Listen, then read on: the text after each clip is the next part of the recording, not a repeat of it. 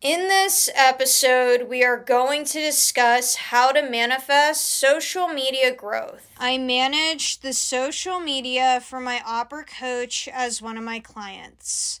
If you are an opera singer like myself in the Colorado area looking for opera education, check out my opera coach's Take Lessons profile in the link in the description and schedule your lesson today.